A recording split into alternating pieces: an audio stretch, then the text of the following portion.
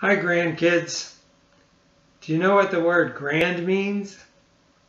It means great, wonderful, super. So if you're grandkids, that means you're great, wonderful, super kids. Hi, Dylan. Hi, Jay. Hi, Truett. Hi, Hattie. Hi, Carson. Hi, Kendall. Callan. Hi, Liam. Hi, Harper. Hi, Ashton. Hi, Isla. You're all a bunch of grand kids.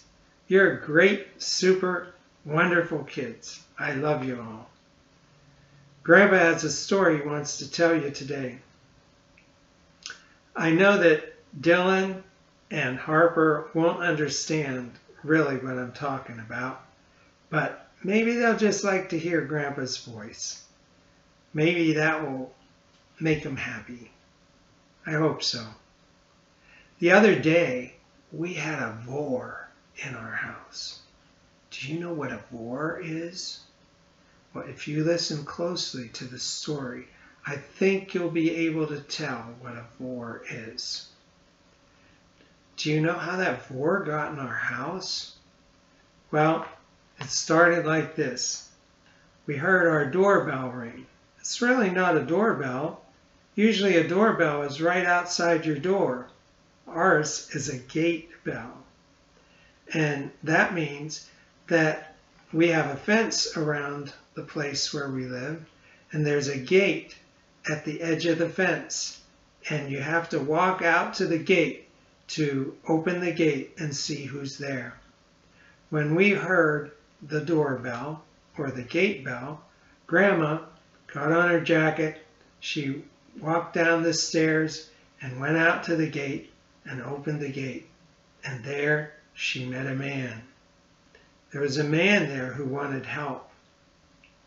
She came back and told me about the man. She said, "This man wants help. He wants to go to a rehab center." Do you know what a rehab center is? It's a place where men can go and get help. A Christian rehab center is a place where men can learn about God, and they also get help in being able to stop bad habits like drinking and taking drugs. So Grandma told me this man was standing out by the gate. So I went out and I talked to him. He was cold. He didn't have any gloves. And he said he wanted to go to a rehab center. So I invited him inside the gate and up to our apartment. And he sat down right inside our apartment door. There, Grandma brought him some soup and some fruit and some tea. And I talked with him a little bit using that Google Translator phone that helps me understand and talk in Russian. So during that time, I tried to make arrangements for him so he could go to a rehab center. Well, after we made arrangements, we found that we would have to wait 1 hour before we could take a train to the rehab center. So we waited an hour, and when it was time to go, we all got up and we got our coats on and we went outside, and we were just ready to go out the gate. And Grandpa remembered, "Oh, I don't have my phone." So I went back up to our apartment and I went back inside and I looked for the phone. And when I looked for the phone, I saw something was missing. There on the shelf, there was an empty space. And you know what was missing? It was this. You know what this is? Can you hear that? What do you think is in there? It's money. That's right. And the man had taken this container and all the money in it.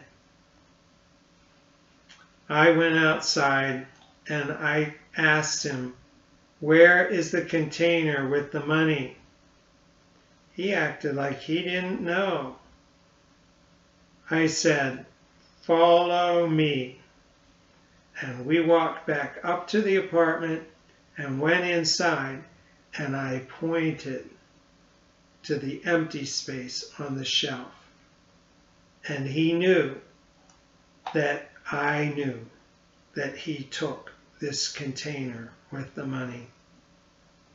As soon as he knew that, he said that he was a Vor. Do you know what a Vor is? He was a thief. He knew he had done wrong, and he knew he was caught.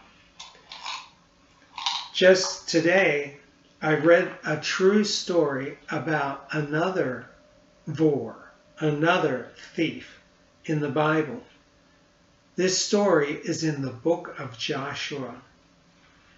Joshua is a really great book, a really grand book, a super book about Joshua and how God worked through Joshua's life. In this book, Joshua was told that he would take over after Moses died.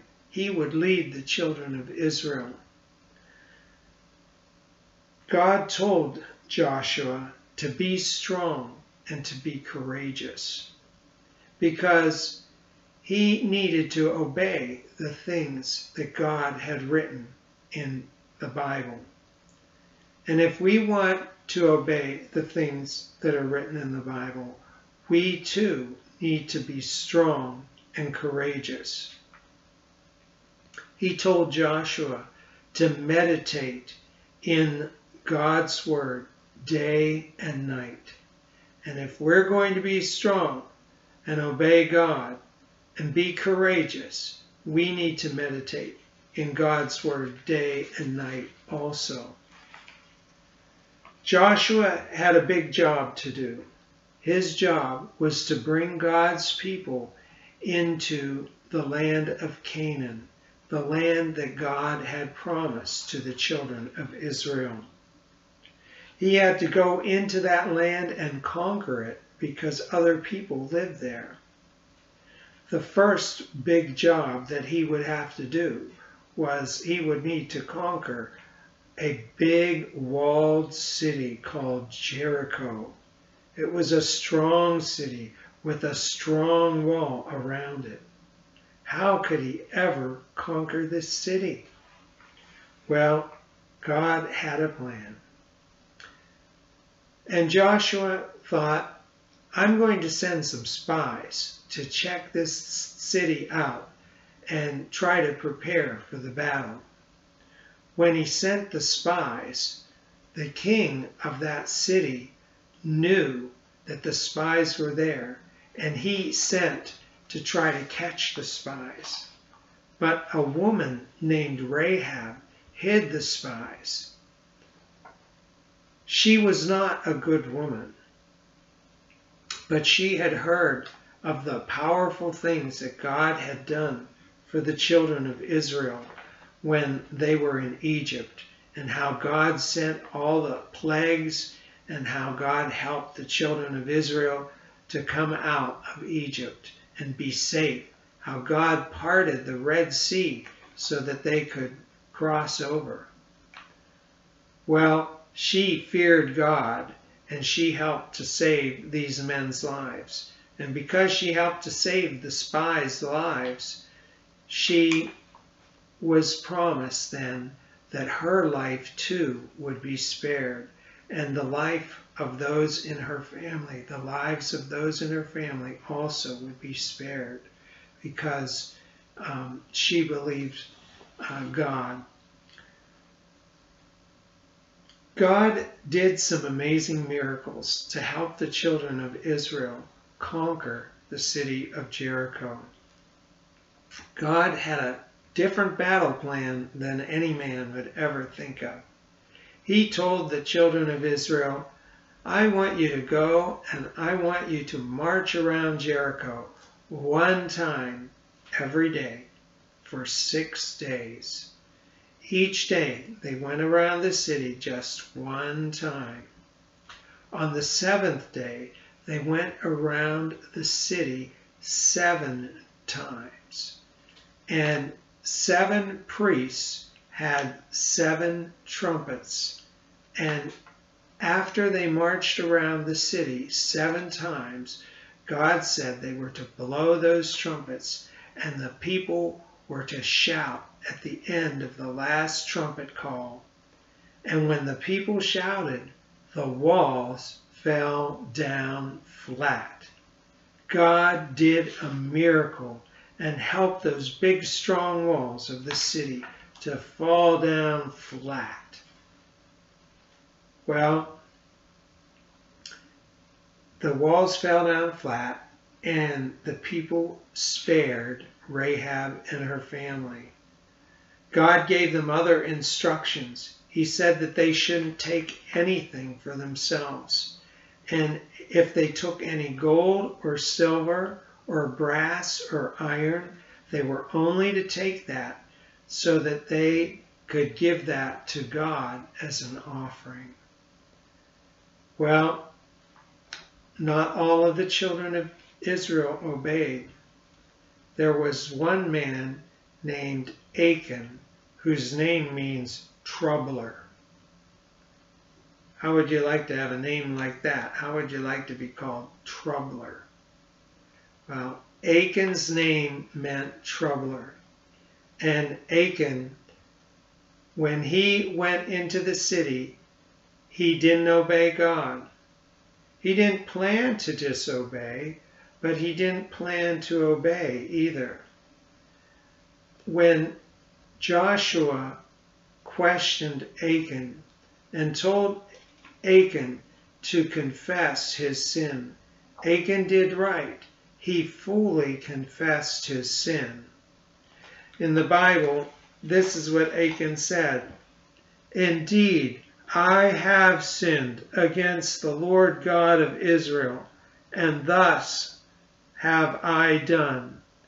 I saw among the things a beautiful Babylonian garment, and 200 shekels of silver, and a wedge of gold of 50 shekels.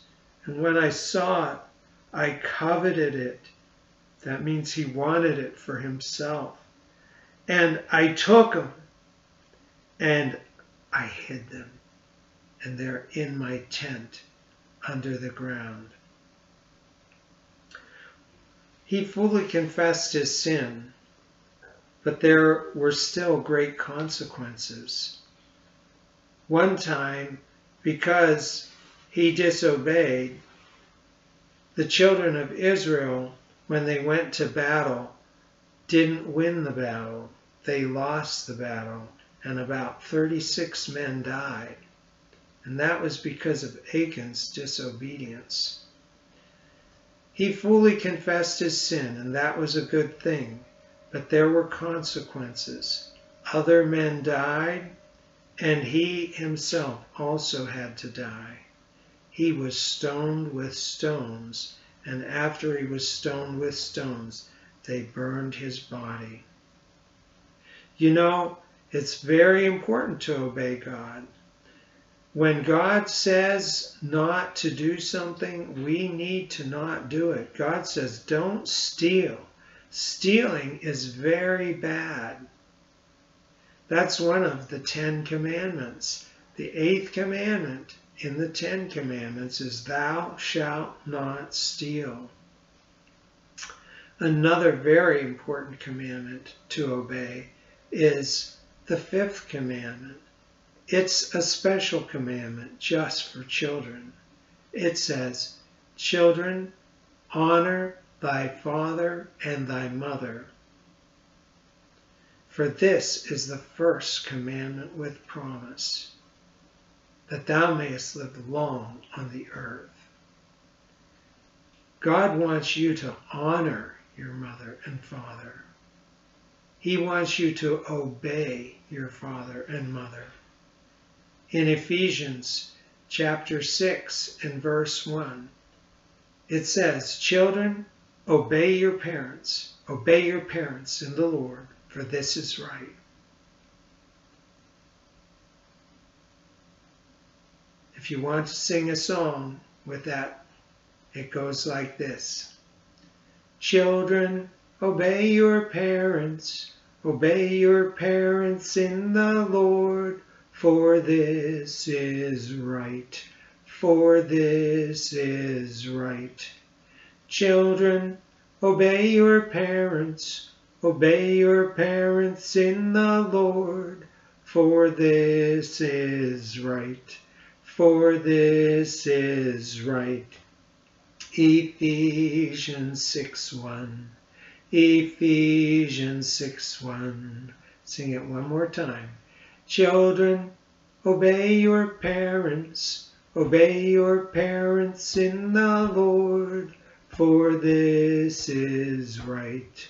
For this is right. Children, obey your parents. Obey your parents in the Lord, for this is right. For this is right. Ephesians 6:1. Ephesians 6:1. Can you say that verse now? Ephesians 6:1. Say it with Grandpa. Children, obey your parents in the Lord, for this is right. Ephesians 6:1. One more time. Children, obey your parents in the Lord, for this is right. Ephesians 6, verse 1. Good talking to you. It's very important to obey God. If we don't obey God, there's serious consequences. Love you all. Bye.